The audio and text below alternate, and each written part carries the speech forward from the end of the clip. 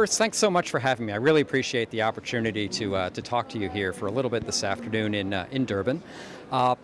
As far as people who are skeptical, and I much prefer that to belief, because really we're not talking about belief like belief in God. We're talking about, do the data convince people of a scientific hypothesis of man-made climate change? So I look at this as really about the data. A long time ago, I used to be a navigator on a U.S. Navy destroyer. This is way back in the days, back before global positioning systems, so many of us may not have even been born back then. But back then, you had to really look at all of the data. Otherwise, you tended to run aground. So you looked at the stars, you looked at what your radar was telling you, you looked at what the ocean was telling you, and you put all of that together, and it kind of told you where you were and where you were going.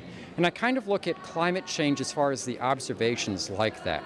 We can all take a specific data set and we can put it under a microscope, and reasonable people can differ in the specific interpretations, especially over very short time periods.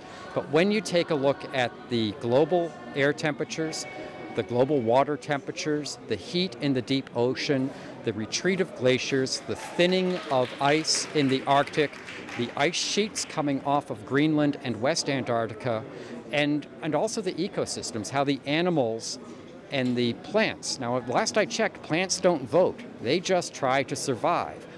So all of that together, I think, is a lot of independent data that says, hey, the climate's changing. So for the Department of Defense, if the geography is changing, I need to take a look at that. And that's really what we look at. We look at the data. And why is this a security issue for you guys? Why is it something you're worried about specifically? Well, there's a couple components on the security, and we could start really at like what we sometimes call the 100,000-foot level, really high up. And really, national security, I think, is tied to human security. Human security is tied to meeting very basic needs of people. Like, do you have enough fresh water? Do you have enough food? We know there are already places today that many people are sorely lacking. But if that number goes up significantly, and especially if people who had those basic necessities no longer have them, a safe place to live, food, water, that can be an increase in the potential for instability. And just like the Arab Spring, nobody knew in advance that one person who set himself afire, look at all the changes that created. Nobody a year ago would have predicted that the NATO nations, the Western nations, would have been involved in a military campaign in Libya. But it happened, and it happened because of one guy. But that one guy fed into those very, very unstable conditions. We look at the climate change, if not handled correctly, and if it happens faster than people can adapt to it, as, again, a precondition or a precursor for just any one specific event, be it like the floods we saw in Bangkok or something even non-climate related, to set off a very, very unpredictable change. So that's the really high level.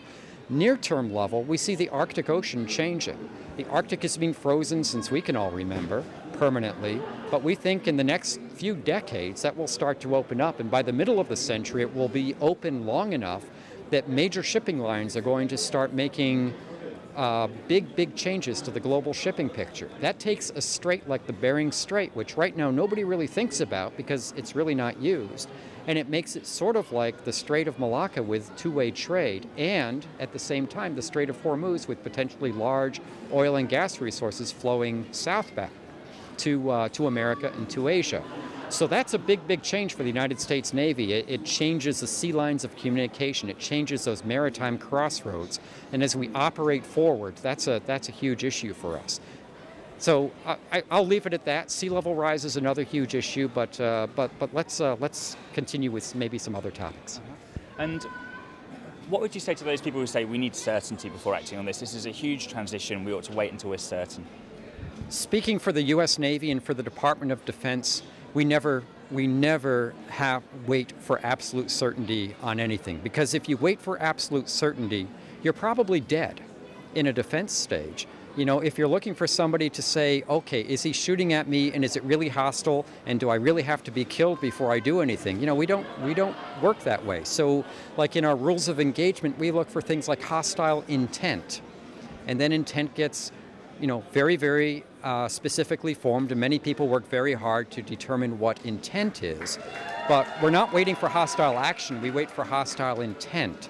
So that says that we wait for that. Longer term plans, you never know how demographics are going to be exactly. You never know how political situations are going to be exactly, but you have to plan. You plan for a range of futures because frankly, it's a fool's errand to believe that you can know exactly what the future is going to occur.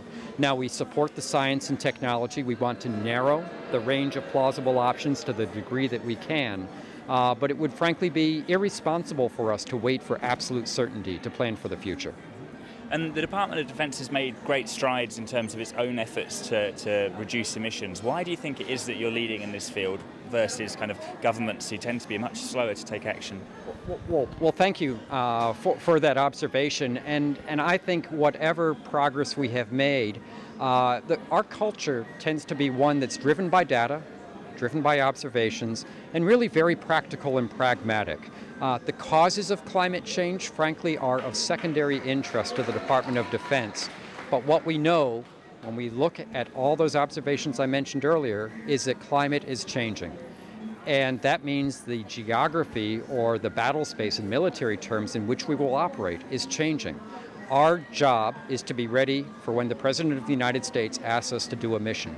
And if we have not accounted for that change in geography, we will not be ready. So, in one word, it's all about readiness. And we don't really care about the politics. We'll let the politicians work the politics. We just care about making sure that we're ready. Thank you so much for joining us. It's been great to speak to you. Thank you very much.